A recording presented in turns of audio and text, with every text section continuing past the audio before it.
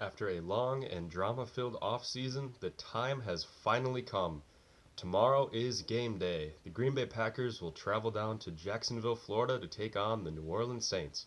The game is being played in Jacksonville as a result of the damage from Hurricane Ida.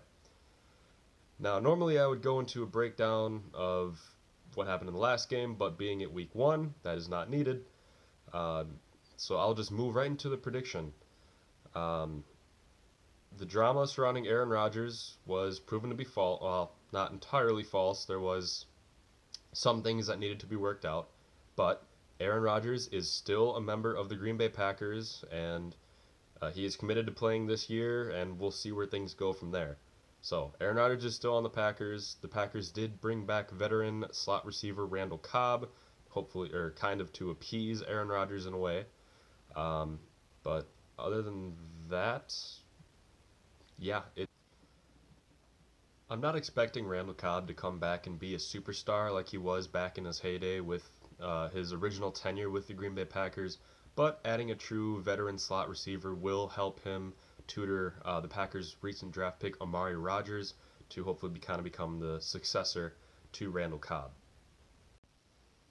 In an offseason where a lot of moves were made across the entire NFL due to the lower salary cap as a result of the pandemic affecting revenue all across the NFL, surprisingly, the Packers were able to keep most of their talent. They did lose their All-Pro center Corey Linsley.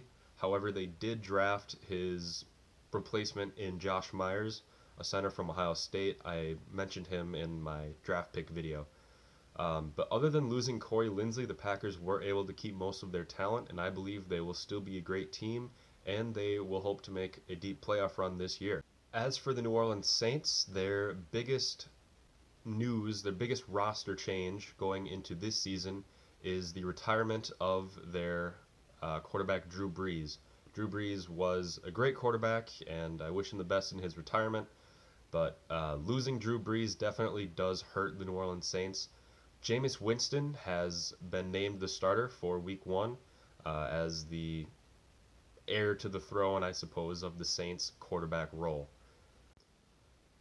Despite losing Drew Brees, I do still think Jameis Winston is a decent quarterback, and the Saints did manage to keep most of their defense together. And that Saints defense I would consider is top 10, top 15 in the NFL. So their defensive unit, especially with a defensive-minded coach like Sean Payton, will be tough to score against. However, their offense, I think, will take a step back because they no longer have Drew Brees. Now, as for my prediction, I predict that this will be a big offense versus defensive battle. The Green Bay Packers offense versus the New Orleans Saints defense. Packers are known more for their offense. Saints are known more for their defense. In terms of the final score, I am going to predict a 28-17 victory for the Green Bay Packers. Reason being that the Saints offense isn't as good as it used to be, and I believe in this Packers defense and new defensive coordinator Joe Barry to execute the game plan right. Of course, we'll give up a little bit, but I think we'll have a good 11-point margin of victory for the Green Bay Packers. Usually I do a bold prediction. For my bold prediction, I predict that Aaron Jones will receive a touchdown pass from Aaron Rodgers. And I also predict that Aaron Rodgers throws 3 touchdowns. 3 touchdowns. 1 to Aaron Jones, 1 to Davante Adams, and I'm going to also predict that Aaron Rodgers throws a touchdown pass to Marquez Valdes-Scantling for over 40 yards.